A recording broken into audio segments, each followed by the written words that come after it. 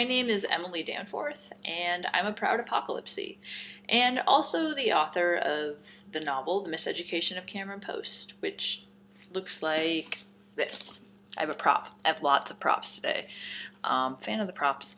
It's a novel told from Cam's perspective, from essentially the age of 12 to 15, and probably most importantly, you should know that on the day that both of her parents die tragically, leaving her an orphan, is the same day that she kisses a girl, her friend Irene Clausen, up in a hayloft for the first time. And so those two events are always inextricably linked in her mind.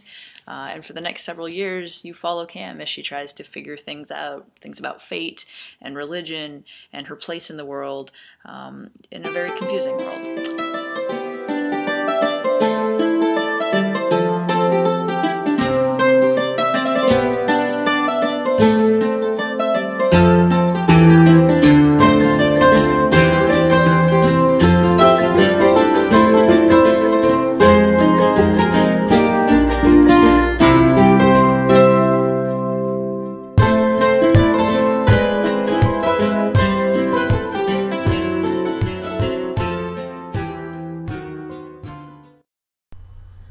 I would undoubtedly recommend The Miseducation of Cameron Post to any reader who enjoys the clear themes presented, such as love, heartbreak, social justice or the lack thereof, friendship, religion, and finding your place in this world.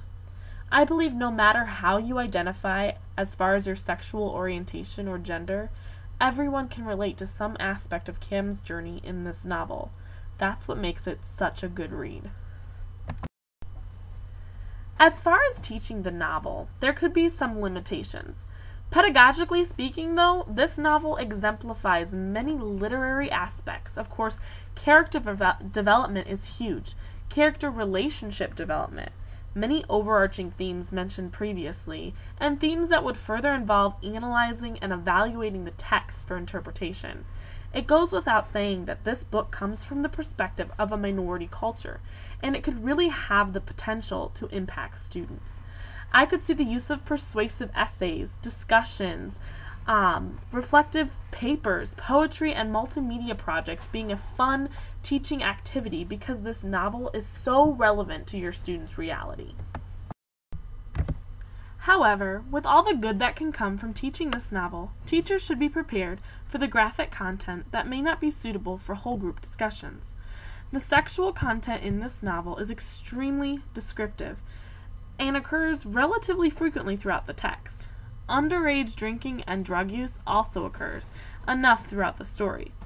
Also, the reality is the topic of homosexuality in some communities is very controversial.